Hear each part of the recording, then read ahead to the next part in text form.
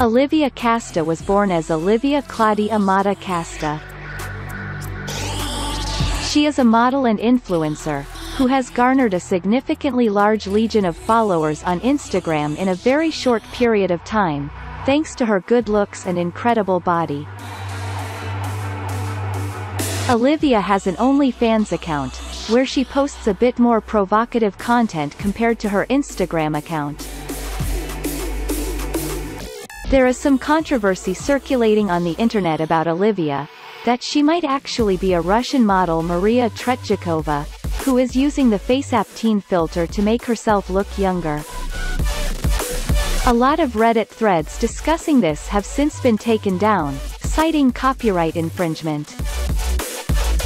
These threads pointed out that the moles underneath her right clavicle line up perfectly and that they have similar ears, as the filters don't change one's ears. Also, they have very similar body types. Maria and Olivia have almost identical bodies. One disappointed fan said he had an inkling that there was something fishy about Olivia. He says, in all her photos she only looks straight at the camera and it looks like the same expression in every photo. Another fan points out that Olivia predominantly posts pictures on her social media, which are relatively easier to fake or manipulate, compared to videos. Another fan chimed in and said he didn't care about the deception and said both versions of Olivia are fine as hell. Olivia often blogs on her OnlyFans account and shares details about her life. She also mentions that she receives up to 600 messages daily and often spends over 8 hours answering all her messages. This claim has also been contested.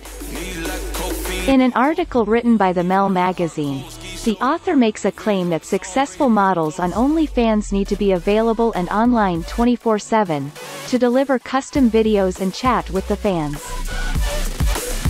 Once you get over a certain number of subscribers, it's an impossible task to handle the messaging alone. That's when these models hire guys to run and manage their profiles. When their fan thinks they're talking to the model like Olivia, they are actually chatting with the hired professionals who impersonate the models to the best of their ability.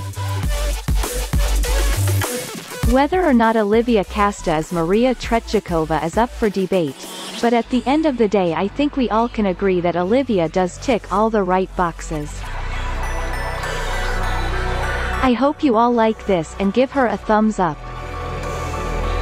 Good luck, Olivia. Like and subscribe for more such videos.